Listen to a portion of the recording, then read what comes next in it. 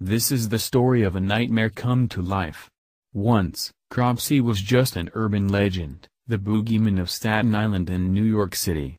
Cropsey was rumored to be a homicidal madman, an escaped mental patient with a hook for a hand who hunted children and dragged them back to the tunnel system that lay under the abandoned ruins of the old Seaview Hospital, a former tuberculosis sanitarium. Parents used Cropsey to frighten their children into being good and staying near home. After all, Cropsey could be anywhere, waiting to strike. Older siblings would tell Cropsey stories at night to terrify their younger brothers and sisters. As if that wasn't enough, one summer camp variation on the tale of Cropsey inspired a 1981 slasher movie, The Burning. The cult classic is surprisingly faithful to the tale that Staten Island scouts once swapped over toasted marshmallows. It features a once respectable man named George Cropsey, who goes insane after a prank gone wrong leaves him disfigured and begins killing unsuspecting summer campers with an axe. But then, in the 1980s, the children of Staten Island had even more reason to fear their local boogeyman. Cropsey had come to life in the form of an actual homicidal madman who really did hunt children. Soon, the urban legend would be unmasked as Andre Rand. Rand worked as a janitor at the Willowbrook State School on Staten Island, a place whose name alone has the power to frighten adults and children alike. The institution, built as a respite for children with intellectual disabilities, was revealed to be a living hell in the 1970s, although authorities wouldn't close the school until 1987. The children there had been subjected to rampant sexual abuse and corporal punishment, and severe overcrowding led to unsanitary conditions.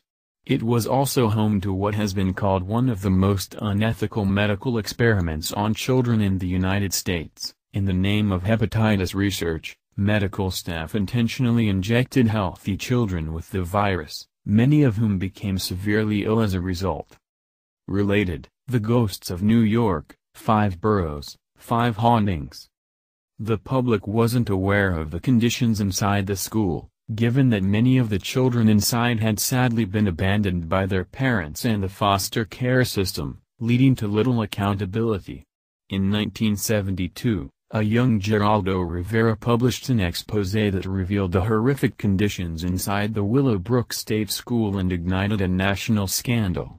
The school was officially closed 15 years later, and the negative publicity contributed to the successful passage of federal civil rights legislation that protects the mentally disabled and other people who have been institutionalized. Rand worked as a janitor at the Willowbrook State School on Staten Island, a place whose name alone has the power to frighten adults and children alike.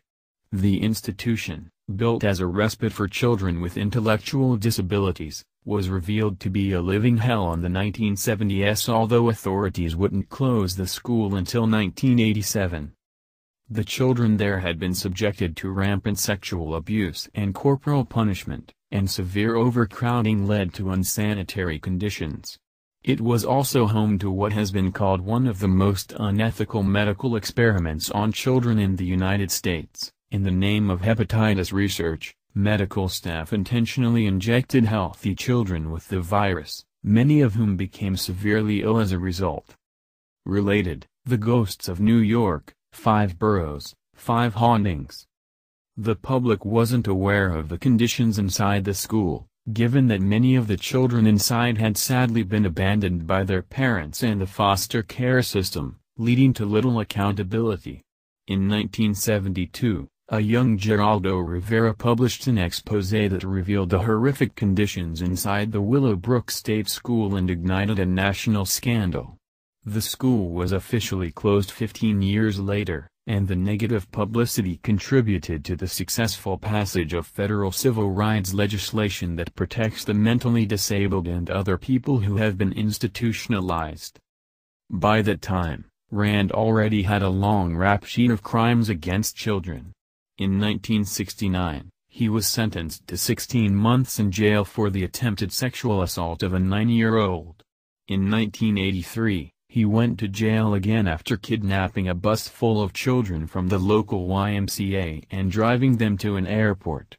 And though there wasn't enough physical evidence to charge him, police already suspected him in the disappearances of at least 4 other Staten Islanders going back more than a decade: Alice Pereira, 5, who disappeared in 1972, Holly Ann Hughes, 7, who disappeared in 1981 and was last spotted with Rand on the day of her disappearance, 11-year-old Tias Jackson, who disappeared in 1983, and Hank Gafforio, a mentally disabled 22-year-old who was last seen with Rand at a diner in 1984. To this day, none of the bodies have been found. The jury for Rand's case could not reach a verdict on the murder charge, as there was not enough physical evidence of his direct involvement in Jennifer's death. However, they found him guilty of kidnapping, for which Rand received a sentence of 25 years in prison. Rand would have been eligible for parole in 2008, but in 2004, new evidence came to light linking him to the disappearance of Holly Ann Hughes. A fellow inmate took notes of conversations he had with Rand in which the latter described in detail his abduction of the girl. Rand was convicted on a second kidnapping charge and given another 25-year sentence. He will not be eligible for parole until 2037, when he will be 93 years old. Rand's story and that of Cropsey continues to fascinate and horrify tri-state residents to this day. Filmmakers Joshua Zeman and Barbara Brancaccio grew up on Staten Island and listened to the terrifying Cropsey stories when they were children. As adults, their curiosity led them to dig deeper into the urban legend of Cropsey and the real cases of the island's missing children. Their chilling documentary, Cropsey, explores the bizarre case of the boogeyman who seemed to come to life,